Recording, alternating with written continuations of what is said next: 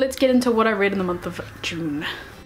The first book that I read in the month of June was The Fell Sword by Mars Cameron. This is the second book in the Traitor Sun cycle. We follow immediately on after the events of the first book, following the Red Knight and his company of mercenaries as they travel to the Empire Liviopolis to help Princess Irene after her father is kidnapped. I did not like this book. I did not like it. I gave it a 1-star rating on Goodreads. I thought there was so much page filler. It's a bad way to start June. The second book that I read though, I did happen to like, and that was Silverthorn by Raymond E. Feist. This is the second book in the Rift War saga. You follow two side characters from what I think is the main story, namely Jimmy the Hand and Prince Arutha. After Jimmy upsets an assassination attempt on Arutha, and as a result they uncover this giant plot not only against the kingdom of Makemia, but against the fucking universe, cause gods.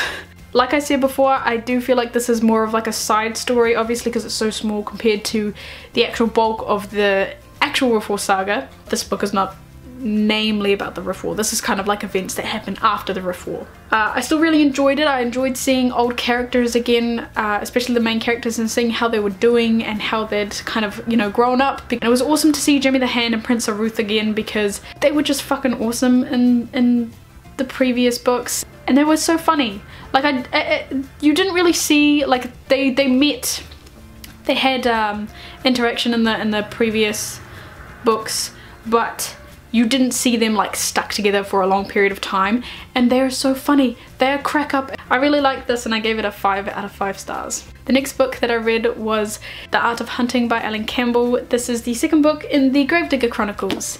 Loving the series obviously this month. We follow Ianthan Granger again, like in the first book, you know, along with Ethan Maskeline and a few others whom I can't name, because if I name them then I will give away the ending of the first book. And just like with that, I can't really talk much about the plot of this book because it just gives way too much away of what happened in the first one. I will say that this book was really true to its characters. I enjoyed that even though there was a really cliche romance that I really didn't like happen in this book, I still feel like both individual characters still remain true to themselves, and there was no like I guess if you were really picky you could say that they totally wiped themselves out for a little bit and then came back at the end, but me personally, I think that they just kind of stayed themselves throughout the whole, because again, I don't want to give spoilers. Fucking read the book if you want to know what I'm vaguely talking about. Definitely felt as though it was setting up the third book, but that's fine because the characters in this were just so fucking busy. You didn't even have time to realize that nothing had actually happened in the overall plot, but a lot happened. They did a lot. They traveled everywhere. They learned a lot of things. They met a lot of people. So that was still good. It wasn't as atmospheric as the first book, obviously, because the first book is just it's the first book, bruh. A lot of the time it's the best. It was still really immersive, which was fucking cool. And I like the incorporation of dragons and gods in this one, because dragons and gods, I mean, come on. I gave it a 4 out of 5 stars on Goodreads. The last two books that I read this month were The Enemy and The Dead by Charlie Higson, the first two books in the Enemy series.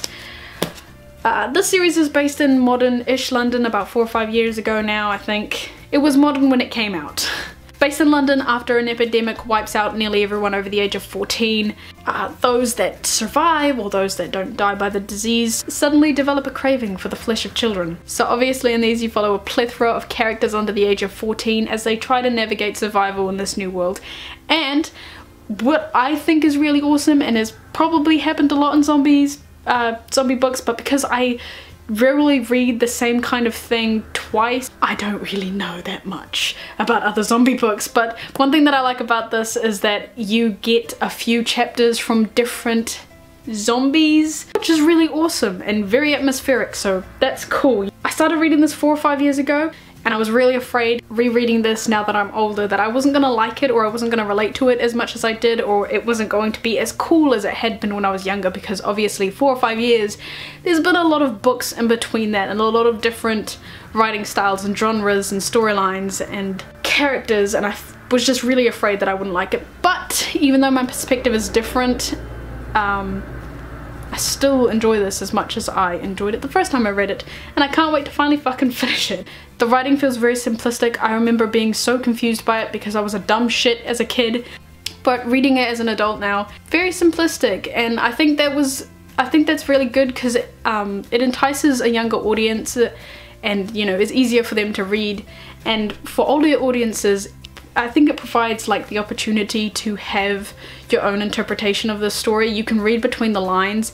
I'm currently about a third of the way through the third book in the anime series, The Fear by Charlie Higson, and if you haven't noticed, I am doing a series marathon, so I'll be reading the next 4 books. That includes The Sacrifice, The Fallen, The Hunted, and The End.